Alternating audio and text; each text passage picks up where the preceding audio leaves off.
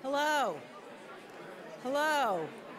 Welcome to the Columbus Metropolitan Club. Welcome. I'm Mindy Wright, a member of CMC's Board of Trustees, and it makes me happy to see so many people here today. Today's forum, the Harlem Renaissance, is sponsored by Puffin Foundation West, the Greater Columbus Arts Council, Crabbe Brown James, and PNC. Won't you help me thank them?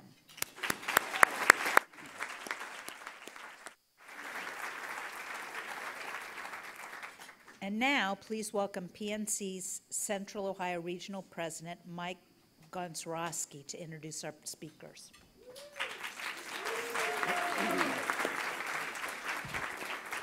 Thank you, Mindy. And if you're a promotional sponsor, you get to come up to the podium and introduce speakers, and those are just some of the benefits. So we are proud to continue to be supportive of the mission of CMC. You know, this week we're excited to feature this citywide celebration that's going on in our arts community, the year-long recognition of African Americans' lasting artistic contributions across many disciplines that emanated from the Harlem neighborhood in New York City. As you know, PNC is a big supporter of the arts. As a matter of fact, last year during our grant review for our Arts Alive program, we saw many references to the Harlem Renaissance. It was like, something's going on here. We ended up providing sponsorship support to 4 of those programs, one of which is the DREAM program at Shadow Box, which, if you haven't seen it, you have to go and see this show. It's one of the best. But in any case, I'm no expert on art, but our panelists are. And while they probably need no further introduction, I'll introduce them anyways. Partner at Crabbe Brown James, Larry James, Executive Director of the Columbus Museum of Art, Nannette Maciejunes, CEO and partner at Warhol and Wall St, and Marketing Director of the Harlem Renaissance, Yohannan Terrell, and President and CEO of the Greater Columbus Arts Council, Tom Katzenmeyer. Tom, please take it away, and please give him a round of applause. Thank you, Michael. Michael's one of my board members. There are numerous GCAC board members here today, and I want to thank you all for joining us, including Yogi, who is sitting up here with me. I want to start with a point of personal privilege and ask you to join me in a moment of silence to recognize the Reverend Dr. Martin Luther King, who was tragically assassinated today, 50 years ago. Please join me in a moment of silence.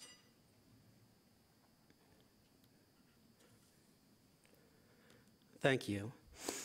So on a little bit happier note, at 6:10 a.m. this morning, Larry James sent out an email to what looks like a couple hundred people, and because he was up at 6:10 thinking about this morning, so I have to read it to you. It's real short.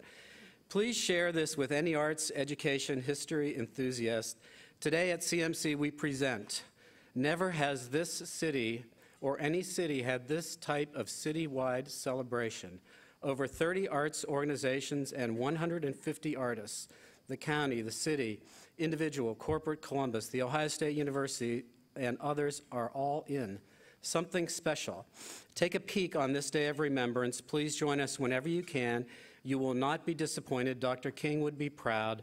Every now and then our nation, our communities truly come together as one. And I remember Bill Connor, who is smiling. Donna and I thank you. Mr. Rogers might say, be my neighbor. Please share this love.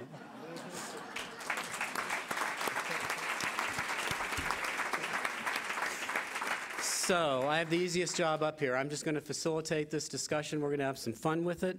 I'm going to start with Nannette by asking her, so Nannette, were you just standing there one day in the art museum looking at your Kehinde Wiley and a light bulb went off over your head and you came up with this idea? That's a good Tell story, us but no. how this happened. Okay, all right.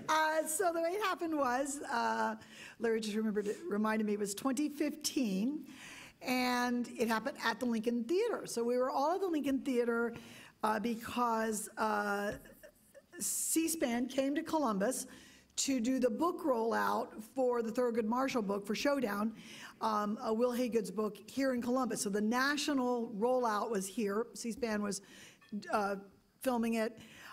So I was sitting up, you know, and the front in the back, and I was sitting next to Will Haygood's cousin, though I didn't know that at the time till a little later in the evening. But as I sat there and I listened to Larry introduce Will, and then as Will began to talk to Judge Marbley, it occurred to me that everything Will Haygood has written about in terms of our cultural history in America intersects and connects back and forth through the Harlem Renaissance. But to my knowledge, he'd never written on the Harlem Renaissance.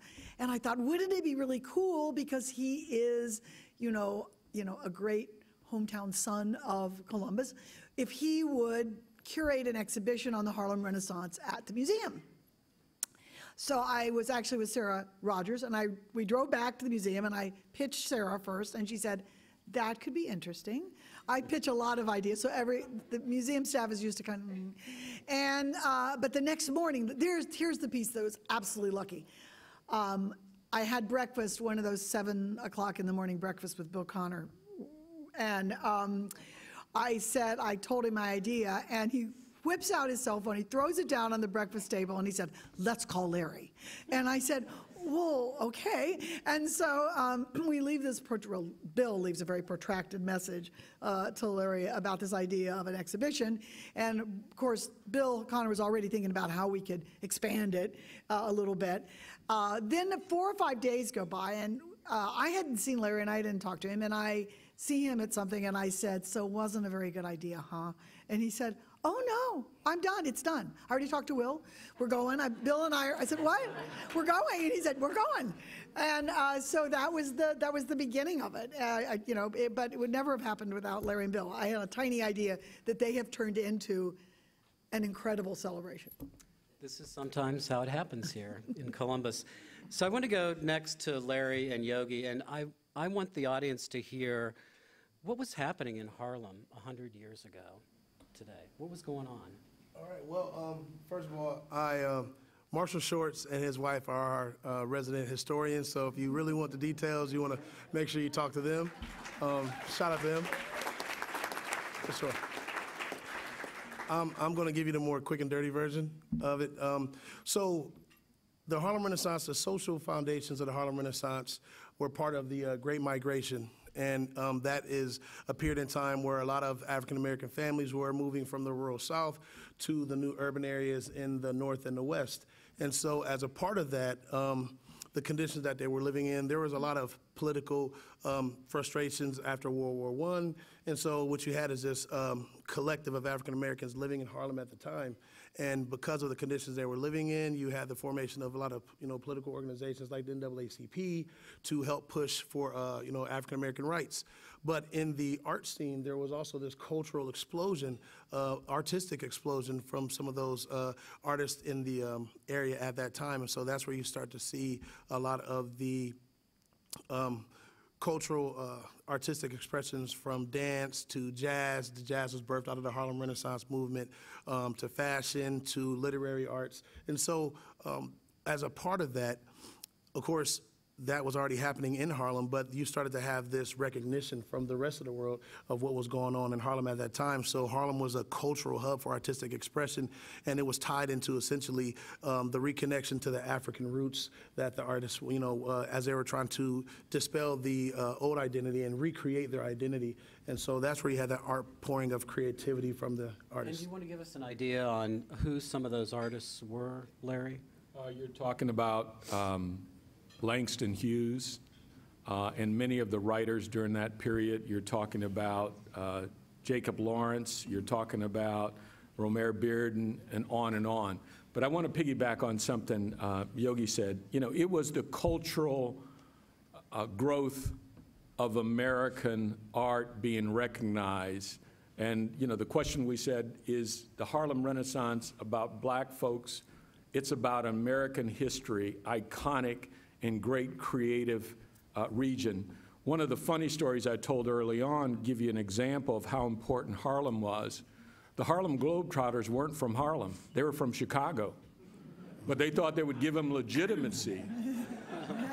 So everything authentic, everything real that people viewed, and then you had the offshoots of Chicago and other parts of America that begin to emulate that history. One of the things we talked about, Bill, Nannette, and I, and Tom, because I think I have to give kudos to a group of folks that just absolutely love this creative idea, and having 30 artistic organizations and over 150 artists partake is a great, great compliment to this community. So I salute you all, I thank you. But that's what the Harlem Renaissance was. What you're seeing in Columbus is kind of the way the Harlem Renaissance grew. Isn't it beautiful?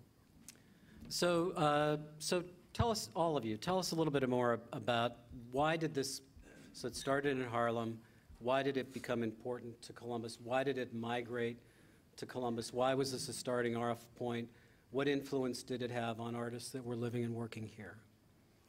So, Yeah, keep going. so there were some direct connections to the Harlem Renaissance to Columbus, Ohio. So during that great migration to the north and to the west, Columbus was also one of those cities that were seeing an influx of African-American families. And so a lot of that was condensed in the King Lincoln district as we see it now, but back then it was called Bronzeville. And so artists from the Harlem Renaissance, as they would travel through the Midwest to travel to Detroit and Chicago, they would stop in Columbus and they would stay in the King Lincoln district. And so writers like and intellectuals like W.E.B. Du Bois and Marcus Garvey were visiting Columbus in the 1920s. So that just goes to show you that cities like St. Louis and Chicago and New York and Columbus as well were seen as progressive cities for African-American families back then. Did you have something you wanted to add? Well, No? I was Yeah. just going to say that, yeah, and one of the exciting things I think about the exhibition at the museum is that a lot of times when you do a Harlem Renaissance show, you stick very closely to artists that were in New York, that were in Harlem.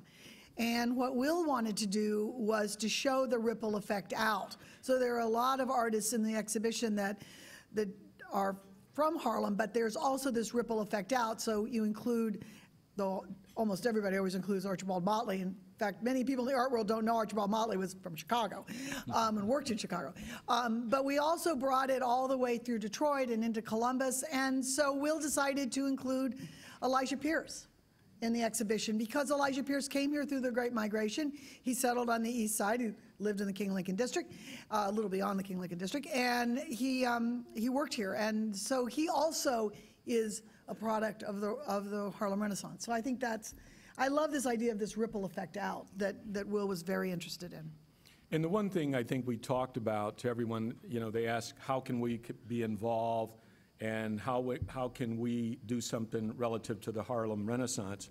So we said to the Pizzuti Gallery, we said to the Wexner Center, and all the other institutions that wanted to partake, do your best in celebrating the birth and history of African-related art forms.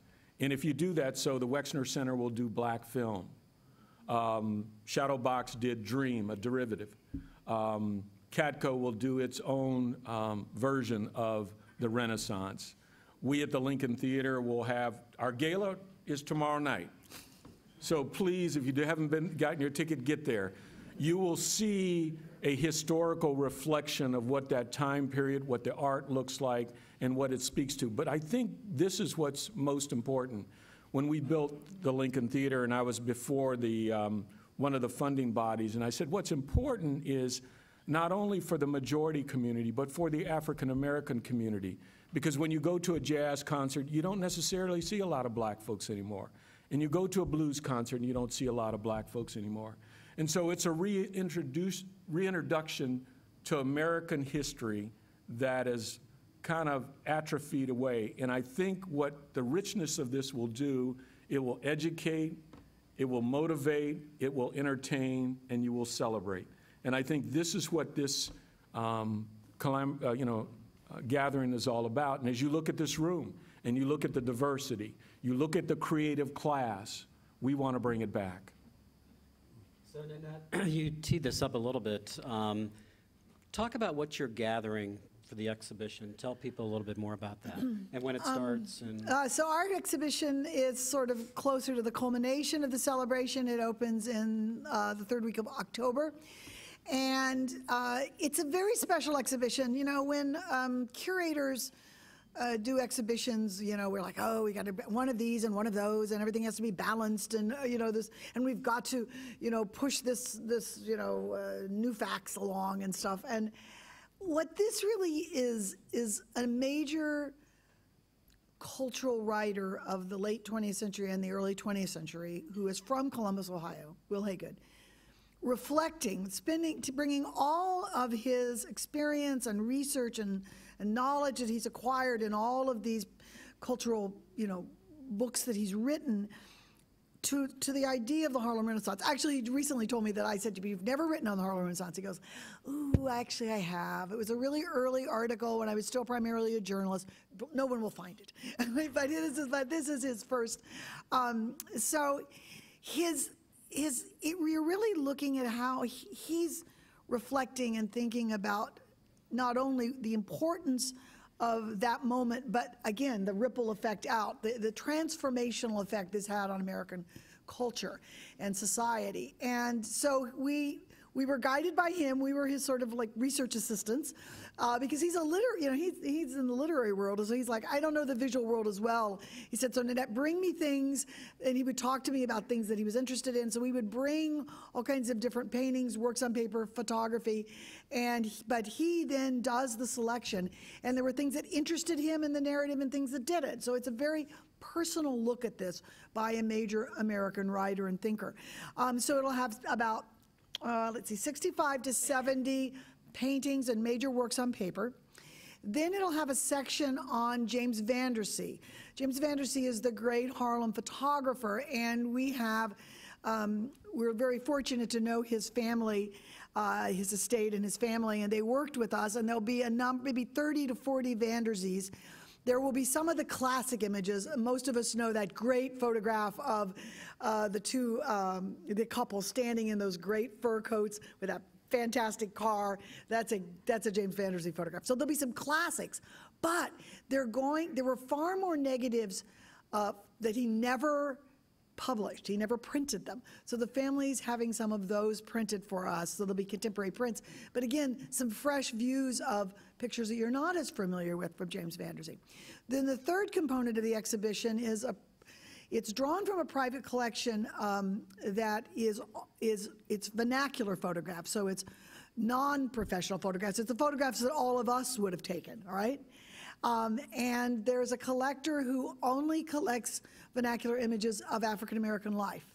And our photography curator, Drew Sawyer, and Will went to the collection, and this is the first time the collection's ever been shown in public at all, and Will picked a group of pictures, about 40 pictures, that kind of balance the Vandersea pictures. And then the final part of the exhibition is about literary culture. It's about book and magazine culture, because there's an incredibly important print and graphic component to literary culture that we'll be able to have. So it's the most diverse sort of, tapestry of an exhibition for the Harlem Renaissance that's ever been done. Can I do one other Yeah, thing? Would you yes, talk about yeah. David Driscoll? Oh, yes. Okay, so You can tell they're not excited about this. So this is really how the world sort of knits together. So right now at the museum there is a William Hawkins exhibition, and actually William Hawkins came to Columbus, Ohio, as part of the Great Migration as well. He's from Kentucky, came here in 1916, and so one of the writers for the William Hawkins catalog is Curly Horton. Curly Horton is the director of the David Driscoll Center at the University of Maryland. And he's an artist and a scholar. And so he came to the opening, and he was talking to me, and he said, I've never been to Columbus. It seems like to be a wonderful city. And I said, oh, you have to come back. You have to come back this year. And he goes, okay, I don't probably need to come back that soon, but it was like, And I said, I told him about the celebration, and he said, oh no, I'm definitely coming back. And then he said, Dr. Driscoll is doing a speaking tour, and we're just choosing locations now. And David Driscoll is now in his 80s. Dr. Driscoll knew many of the figures, the characters of the Harlem Renaissance, the writers, the artists, the poets, particularly. So it's a very personal thing. And so they just let us know, they just let Larry and me know that on November 10th, which is a Saturday afternoon, David Driscoll is kicking off. He is inaugurating his national speaking tour here in Columbus for the Harlem Renaissance exhibition and celebration. So it's big. And so we want to fill that auditorium at the museum, and it'll be a conversation between Curly Horton and Dr. Driscoll. So it's a very special moment. Again, Dr. Driscoll is well into his 80s, and this is very special to be able to have those remembrances, personal remembrances. So Will is writing the book on Will the is writing the exhibition. But yes, so Two books. Larry, Oh, there's a Larry, I second know book. you're a personal friend of Will's, so I want you to, we'll digress for a second and tell them about the other book he's writing. Well, it's one on the Harlem Renaissance, so I would rather have Nannette talk about it because she's so intimately involved and she can articulate this so much better than I. No, but you need to talk about the other. So he wrote the lead essay. I'm sorry, he wrote the lead essay for the catalog, and it's extraordinary. The book is being done by Rizzoli's. It'll Right. be everywhere. It's a national publication. It'll be everywhere, and I think it's an incredible that he's doing two books at the same time. So what's Right. the other book? The Harlem Renaissance. Yeah, but I'm the other- sorry. I did I'm the Harlem sorry. Renaissance, the other book. I'm sorry. This is cool that Yes, these two yes. books So are on coming out. September 19th, I know it's the day, I think it's a Wednesday or Thursday. Will, who grew up here, as you know, is writing a book about 1968-69 East High School Tigers, that miracle on East Broad Street. That basketball team won the state championship in 68-69 and also won the state baseball championship. We had an earlier situation where the living relatives of many of the coaches and the principals gathered at the house. They will all be coming back. The players, the coaches, their wives, whoever, or the children of them will be back in town for that celebration. In 1968, we all remember how turbulent this country, the turbulence this country went through. And you had this all-black high school in Columbus, Ohio. And the book is not just about sports. It's about the history of Columbus and segregation and how they persevered and survived from migrating from the South to Columbus, and particularly a black baseball team that did not have all the resources or the facilities became state champions. And so many of those players, will be back for that event in September. I'm sorry, Tom. Okay. But that is going to be great. And I think for Ohio State and other institutions, you'll get an education. I want to talk about the artists a little bit, and Yogi, I know you've organized the local artists and how they're going to be involved in that this year of activity and beyond. And a lot of them are here today with us, so why don't I throw that to you first? Yeah, this is the part I get excited about.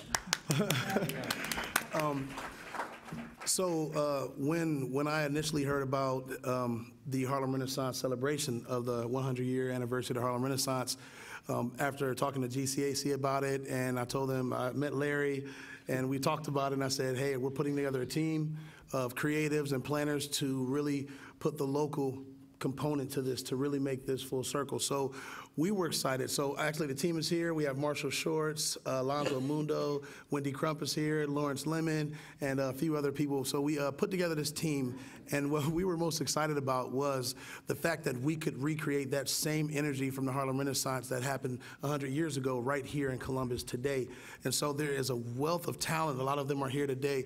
There's a wealth of talent of Columbus-based African-American artists and creatives. And so we said, with all of the great, rich cultural experiences that are happening at the Wexner and the Museum of Art, we said that this is an equal opportunity to spotlight and highlight these Columbus-based creatives. And so throughout the year, you're going to see a ton of experiences and events that are all about focusing on Columbus-based African-American artists. So we have, there's so many. We've actually taken this time to go into the community and connect with artists, and there's so many, and it's been so special putting this initiative together.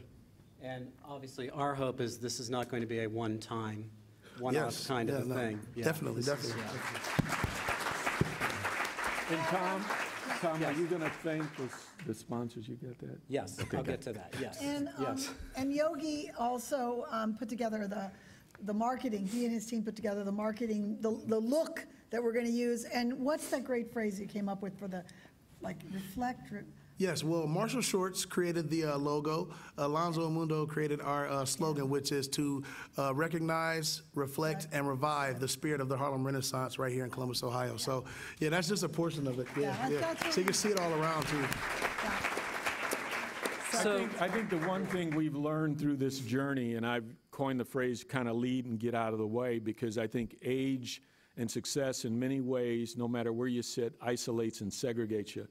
But there is this creative class of color, and the thing we were smart enough to do is find those folks who had that, not only the creativity, but the connectivity to that group of artists. So thank you. So let's give everybody some examples of what they're going to see other than the museum exhibition. And I'll start with one, and that is during the Urban League's National Convention, Brian and crew, this year, the gallery hop that night is going to feature African-American artists. So we're very proud of that. Yeah. So let's just go down the line and... To double up on that, too, as well. So it's crazy how it all lined up, but we had actually approached a lot of the galleries in the Short North and had this, we had multiple conversations about, the galleries being a part of this, this celebration. And so luckily, the artists and the galleries were all excited about being a part of the Harlem Renaissance celebration. So it all lined up that we're going to use the August gallery hop to feature a lot of these Columbus-based artists. So there will be black artists featured in multiple galleries in the Short North, and at the same time as the National Urban League Convention. So you'll have that connection there. But we also have partnered with Short North Alliance to be a part of their mini mural project. So a lot of the mini murals that you see throughout Short North, where people take a ton of pictures with, you will see another additional 20 murals that are all dedicated to Columbus-based black artists. So look forward to that. That's happening in July as well, too. Yeah.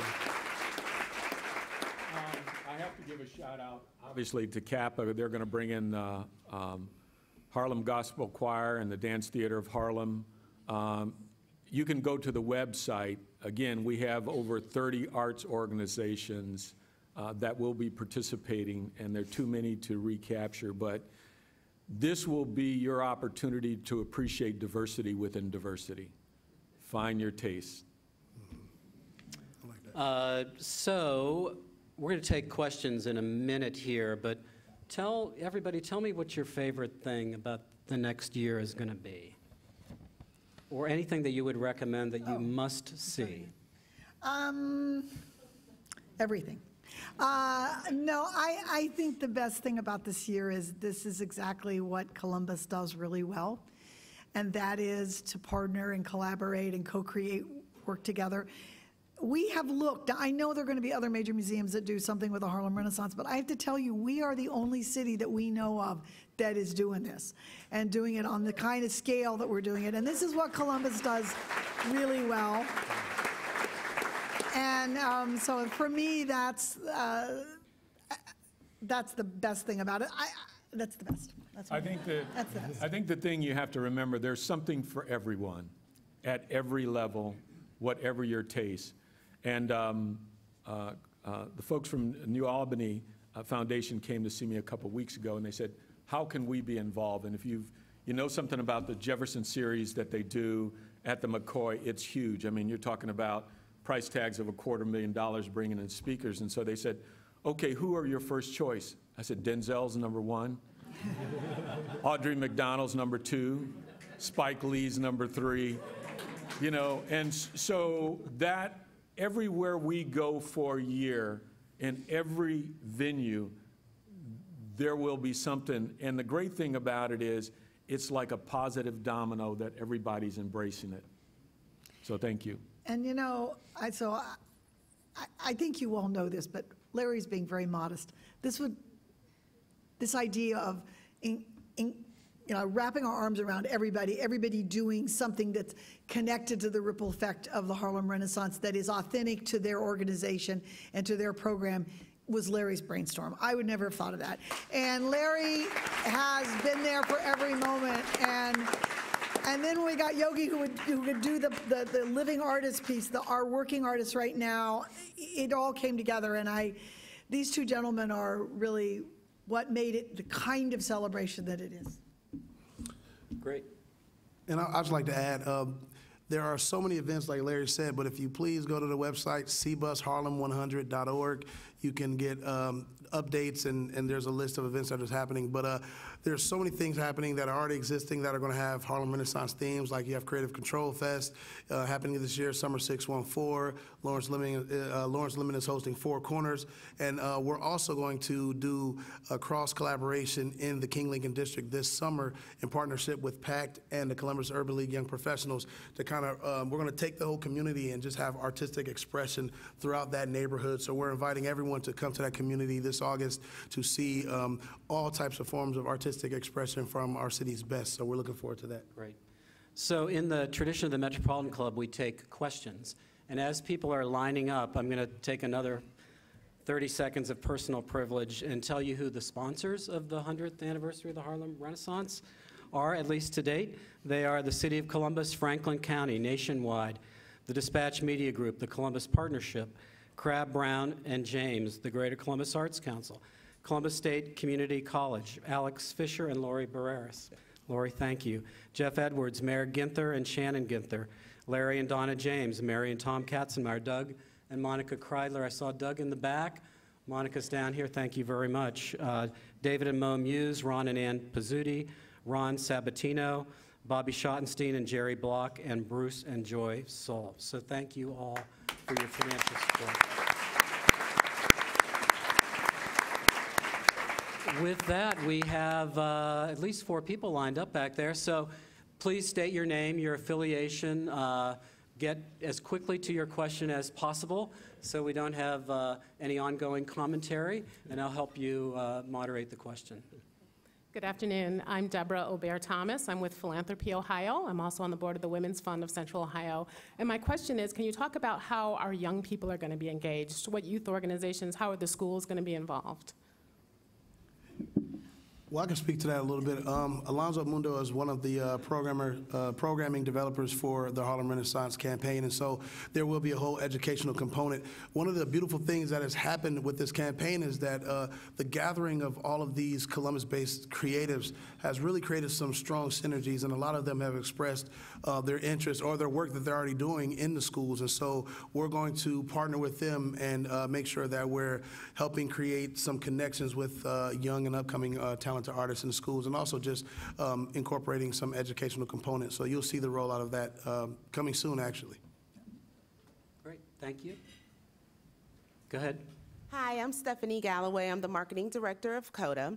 And my question is, how are we leveraging, to Nannette's point, we're the only city that's doing this at this point. How are we leveraging that for media attention outside of Central Ohio? This is you again. Yeah, well, yeah, so right now we're working with GCAC, and we're strategizing and utilizing our PR partners to make sure that we're spreading the message. One of the things that we're looking to do here this spring is also create a field trip to Harlem, where we're actually looking to take some of our Columbus-based artists to Harlem and partner with some artists there. And actually, I've been in talks with Suzanne Bradford from the Lincoln Theater in putting this together. So we're leveraging our partnerships and our media partners in this, and we're creating these opportunities to help bring attention to what we're doing here in Columbus. So even going back to where it all originated from. I think the groundswell for involvement is kind of been bottom up. So when we went to present to the Columbus Partnership, I wanted to leave there with individual commitments of no less than $5,000 that Tom talked about on those sponsors. So then we could go to Corporate Columbus, and what we want to say to Corporate Columbus, and we're work in progress, is to say, for all your members, your family, your children, these will be opportunities. And if you haven't, for instance, been to the museum on a Sunday, I don't want to add to it, but Sunday museums are free. And it was a great thing about seeing that is seeing the young people there. And when we did the thing at Shadowbox a couple of weeks ago with all those artists, the young artists that were a part of it who are going to spread that word. And that's just extraordinary. And actually, the money from the sponsors are raising. Each individual organization is funding and hosting their own project, but the money for the whole celebration, much of that is being spent on the marketing and communication, so we really do get the word out. So people want to come to Columbus. Taisha Radford Shorts. I'm a board member of Creative Control Fest. And you guys talked about kind of the collaboration and the planning that's kind of gone into this. I've not known a time in the city when all of the galleries in the Short North have showcased Black artists or artists of color, where the city as a whole has kind of pushed aesthetically Black art. I'm just wondering what you all plan to take from planning for this event into the future so that artists of color can continue to feel accepted across the city. Yeah. I think part of the exposure, I'll tell you a personal experience with Percy King. Percy is an artist that if you haven't seen his work, you will love it. As a result of being at one of these events, we acquired one of his piece of art. So I think the exposure to Columbus and what we've said and what Tom is committed to, artists are being paid. Artists are being compensated. Artists are being exposed with new opportunities. And what I said to the artists is, look, if you're debating commercial issues with authenticity, you know, freedom's the most important word in the world right after you've paid your bills. So maybe take 10 or 20% of that and do a little commercialization, because I agree, when I look at corporate Columbus art buying, it leaves a lot to be desired. This opportunity should liberate and emancipate us.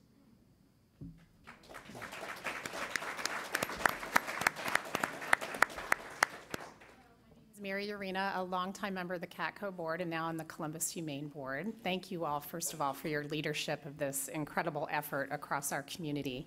I did want to ask about, between the young students who this will clearly inspire and the established artists, we have that interim space of students from Columbus College of Art and Design, for example, who are up and coming but haven't yet made that transition to being a professional artist. Where in the Harlem Renaissance celebration will those up-and-coming artists be addressed and inspired and included? Well, I know for one thing, I know that CCAD is going to be a partner. They're going to those 30 organizations, so they've got an expression of the celebration over there so that they can engage those students, those young art students, to make sure. And I know that art students are always hungry for experience and new experiences, and I think them being introduced to probably a lot of artists in this community they don't know, and seeing their work is going to be inspiring. Well, and I think the other thing is we're work in progress. Yep. So being here today, I hope you go back and spread the word. And I think as we work with institutions and they figure out what their brand is and how they want to be involved, and obviously their budget and their opportunity and their calendar, but what we found is people are continuing to evolve and get involved. So we look forward to that. And we also have committees as a part of this campaign. And so one of the committees is a Artist Inclusion Committee. And so on that committee, we're looking for opportunities to go into the schools, not only the K through 12, but also colleges. And we're already actively at CCAD talking to some of those students about getting them involved in some of the campaigns and the work that we're doing. So it's, like Larry said, it's a work in progress, but we're actively seeking out those opportunities to connect with creatives across the board. My name is Katie Matney. I'm with the Women's Fund of Central Ohio, and I'm very excited about all of this and looking forward to going to the website to learn more. But I'm curious what events are happening that are focusing on the women of the Harlem Renaissance. Wow. That is a really good question. That's the evolve. There actually are a number of things. There really are, and Nannette is just ill-informed to tell you them. But no, there are, and we're working with. I'm not going to know names, so I'm going to be bad. Okay, wait, tell me, because you know. Oh, kind of know her.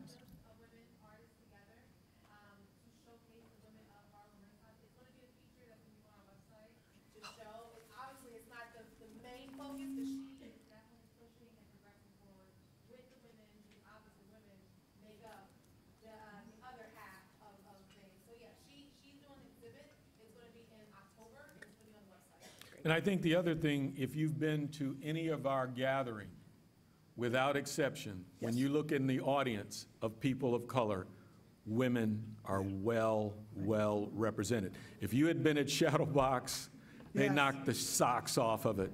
So this is an idea, when I say diversity within diversity, in every sense. And the way I usually explain diversity to people is you have Clarence Thomas over here and Thurgood Marshall over here. Okay? You get the image? We will cover all bases.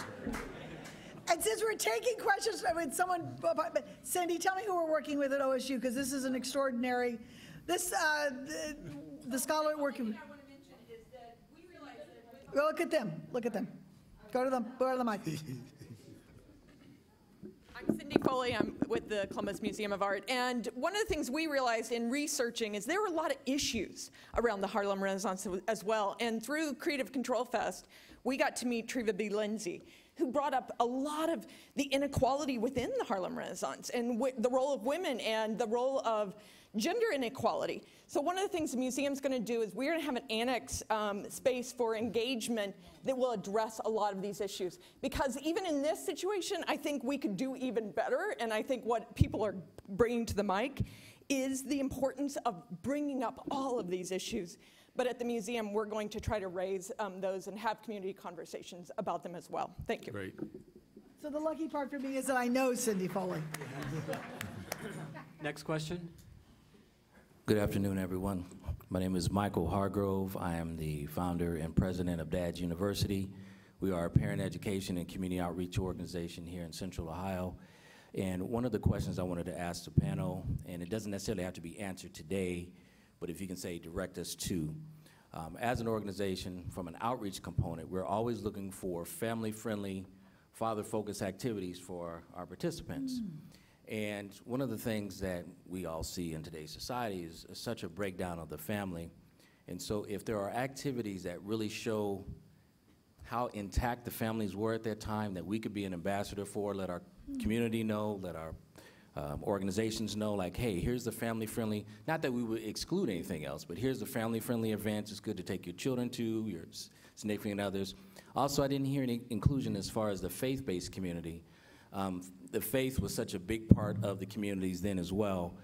I go to a church. Let me just help you on that. Talking to two of the giants in the religious community, even though I'm not considered one of those strong faith persons, I know where my bread's buttered.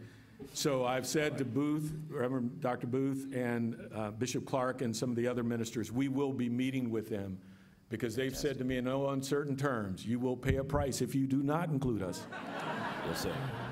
Well, thank you for that. As going to a church, let us know how can we be an ambassador for this message throughout the year. Even if it's just a small way, if it's a matter of putting a link on our website or adding a link to an email blast we have, just let us know. If it's just a matter of directing to the website and doing inquiries there, that's fine. If not, if you're going to have maybe a community planning session where those organizations can come to and really kind of break down how we can be involved, that would be great. Thank you all for this. This is absolutely amazing. I'm proud to be an African American in the city of Columbus. Thank you.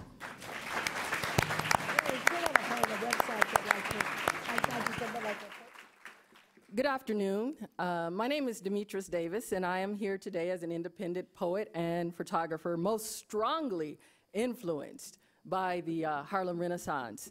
This certainly feels like a movement to me. And one of the things that I wanted to ask was, a lot of the artists and the intellectual activity going around at that time certainly contribute to the social movement and change in America. And so I was wondering, to what degree or extent has there been consideration for what kind of social impact that this, what feels like a movement to me, will have on the city of Columbus? It's about the dialogue, the conversation. And as Yogi talked about those 3 words of, and I would say reflect, to educate, not to preach, to simply bring people together and an appreciation of understanding whether it's the question of gender equality within the Black movement during that time, whether it's the struggle with the artists and the sports figures during that time. that this will all be a part of our movement, if you will. And I agree with Larry. Also, in addition to that, you know, at the end of the celebration, which we don't see ending, you know, at the end of this year-long celebration, but we see it as the beginning of many conversations that should include Black artists from Columbus, Ohio, not because of the sake of, you know, we need to celebrate them this month or this week, but to celebrate the talent that we have here as Columbus's own talent, no matter what color they are, but at recognizing them for the great talent that they have and bring to the table. Agreed. Andy, yes. Yes, hi, Andy Campbell. I'm wondering if we'll see representation of Harlem Renaissance at the Arts Festival this year. Anything planned for that? We will. Glad you asked. Do you want to? Glad you asked. Comment on that. Yeah, actually, we will. Right now we're talking with GCAC, and we're putting together an awesome representation at the Arts Fest that is part of the Harlem Renaissance. So you will see many of the great artists that we have featured as part of this campaign on many of the stages throughout Arts Fest this year. So stay tuned. It's going to be really dope. And there is room for contributions, sponsors, supporters. There are. And you know what? The one thing we didn't say, now most everybody knows this, but I want no one to leave this room with not knowing that the title of the celebration and the title of the museum was Wills. And I want no one to leave this room without knowing I Too Sing America, of course, comes directly from Langston Hughes. See, many of us did know. We have one more question. Betty? My name is Betty Stoll, and I just want to piggyback on what Yogi had to say. Curating an exhibition at Ohio Wesleyan at the Ross Museum. And after working with this group, they're going to give me their entire museum to have artists that's going to piggyback off of the Harlem Renaissance. It's going to be January through March. And it will also involve spoken word, dance, everything that we're talking about doing is going to be at Ohio Wesleyan, and they are ecstatic about what's happening. Thank you. Thank you, Betty. So a couple things. Let me just say a few things, Mindy, before we leave. So this has been filmed today. There will be a link on the Metropolitan Club's website that you can attach to your websites. So if we want to get the word out about this year-long plus celebration, that would really help us a lot. We're obviously still looking for sponsors, I'll say that. Again, too, I want to thank the musicians who have played here today. Thank you very much. We obviously have a working artist painting away. Thank you very much for being here with us today. There's art in the back, and there's materials on the back table as you leave. Thank you. Wait a minute, I have a few things to say. What a wonderful forum today. We encourage you to continue the conversation with coffee and cookies out in the lobby. You can view and share today's forum and all of our forums on CTV Columbus Television, on WOSU and PBS affiliates statewide through the Ohio channel, and anytime on CMC's website via YouTube. Please help me thank our sponsors again: Puffin Foundation West, Greater Columbus Arts Council, Crabbe Brown James, and PNC.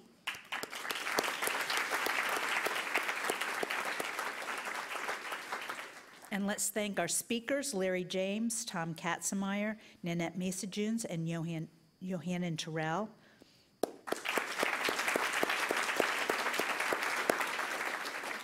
And thanks to all of you for being here. We look forward to seeing you next week. Now you can leave.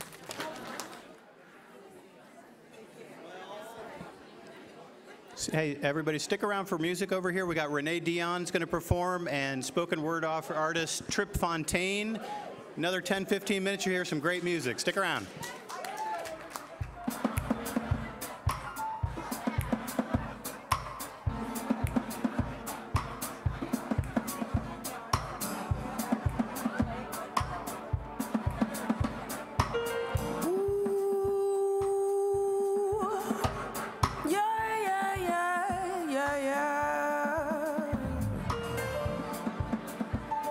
My work in the field seems to never be done. Working to the bone under yesterday's sun. It's about Moses, my exodus, my miracle. It's about freedom, my wilderness experience.